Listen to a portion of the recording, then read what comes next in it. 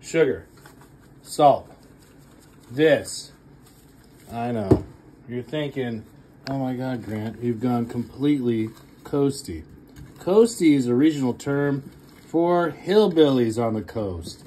And that's exactly what we are. All right, doesn't seem like much. Hold on. Back at me. In 48 hours, this is gonna be scrum-diddly-umptious.